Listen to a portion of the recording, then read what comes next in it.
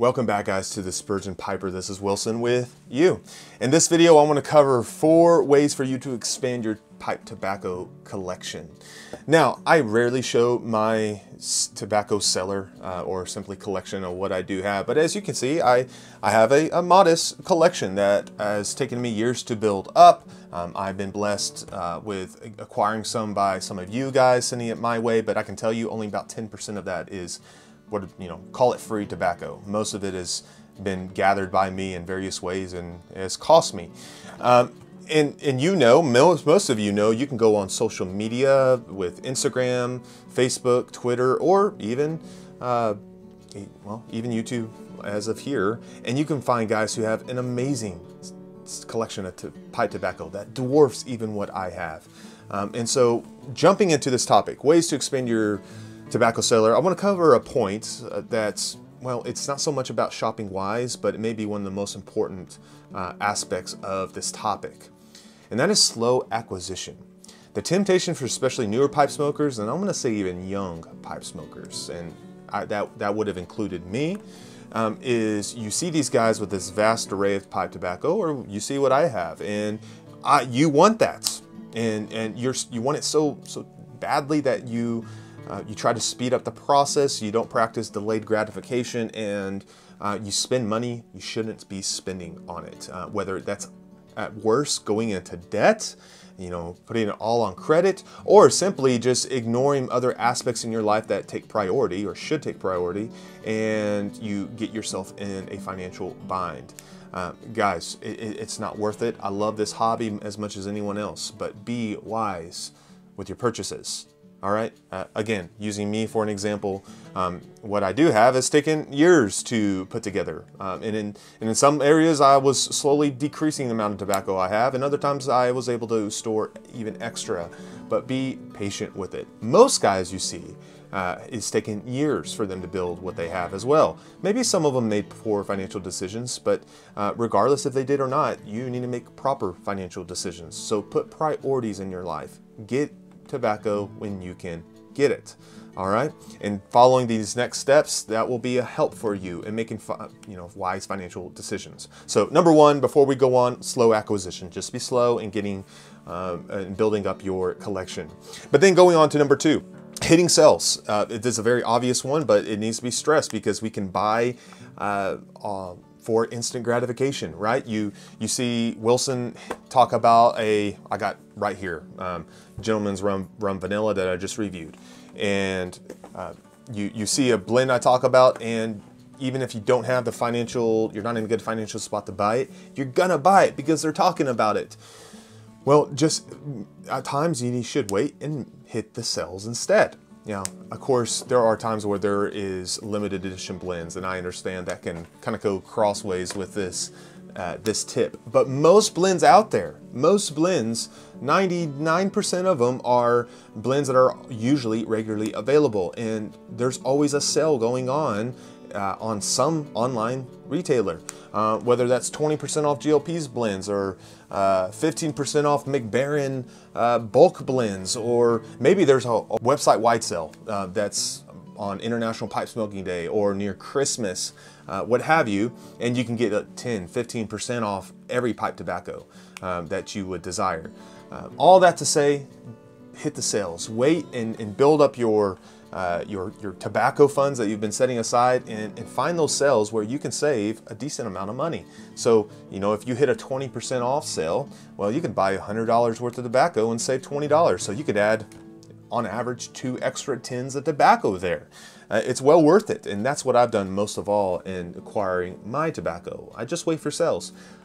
I know what I like, and I hit them, or maybe there's a blend I want to try, so I throw it into my shopping cart, what have you. But hit those sales and wait. Instead of buying a blend I reviewed, wait until they come up and use that time and opportunity. So hit sales for your benefit.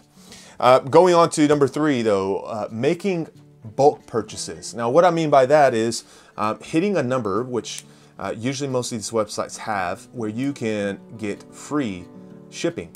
All right, it may not seem like a big significant difference, but shipping's usually $8 to $10, $15 depending on where you live. And that again is a tin of tobacco. So if you make a purchase every, say, 2 to 3 months, well, that adds up over the years, or over a year. That's 4 or 5 times you make an order. That's, you know, $40, $50 of shipping costs, and that's 4 to 5 tins of tobacco on average, or maybe even more tobacco if you're buying, you know, bulk blends. But what have you, get up to that number, you know, put your funds aside, and maybe you can even set it up with a free or a sale that's going on with a type of blends or multiple blends, and save shipping in that regard. Some websites are $75, some are like $99, you get free shipping, but regardless, keep in mind that number, keep in mind those sites you prefer to buy from, and wait for you to collect the right amount of funds, and save that extra money so it can go towards pipe tobacco instead of shipping a box to you. All right, so number 3, make bulk purchases for your benefit. And then finally, number 4, buy bulk blends. All right, what I mean by bulk blends is blends that don't come in a tin, but blends that come in, say, a pouch, or they come in a box. Say, what you find here is H&H Virginia Flake that I purchased not long ago, near the end of last year, on a sale, and I bought a pound of it. I knew I love it. It's a great blend, and so I bought it in bulk, and it saved me a lot of money.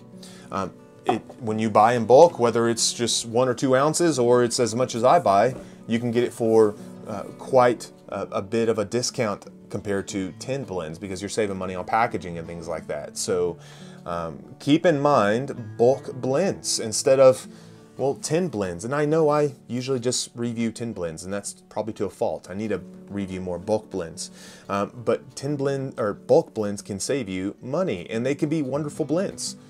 For instance, H&H Virginia Flake, or H&H Burley Flake, Peter Stokeby Luxury Burley Flake, or Navy Flake, Peter Stokeby Bullseye Flake, or Twist Flake, what have you. Those are just a few for you to think about next time you want to make a tobacco purchase. So bring those together then. Hit a sale, you know, collect your funds, hit a sale, and, you know, get over the $75, $99 mark, and you really can save a lot of money, guys. Make hundreds of dollars of difference in a year, depending on how much you're buying. So, and all that to say, there are ways to save money. There are ways to make a grand purchase, or make a grand collection of tobacco, and have some store for years to come. And let me just end with this. Why does it matter to put tobacco away or collect? Maybe you're thinking, just buy when you need it, right? Just, I need a pin of tobacco, I'm gonna smoke this, and when I get done with this tobacco, I'll buy another. And that's what people have done for decades, and there's nothing wrong with that. But just 2 aspects to keep in mind on this.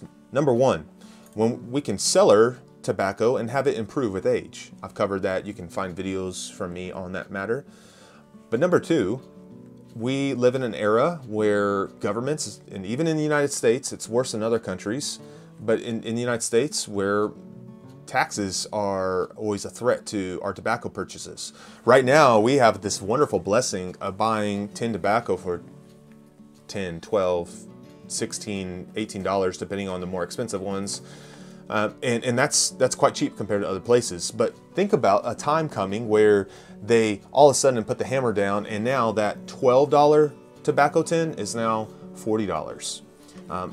That can be a great possibility. All right, so that's another reason why we should consider storing tobacco. Is if the hammer comes down and tobacco's skyrocket, well, you and I are not going to want to buy so much tobacco, but hey, we have a number of years put away of tobacco that we can enjoy for some time. So keep those things in mind, and it's helpful not to rush and break the bank, not to put us in a bad financial situation, but if we have the luxury of putting some money aside in a tobacco budget, we should do that and use it. And use these tips to buy it on the cheap so we can have enjoyment later. If you have suggestions, wisdom, tips, what have you, please share them with me, share them with others, so we can benefit from it as well. Well, guys, that's all I have this week. I hope you're doing well and you're blessed, and we'll talk to you very soon.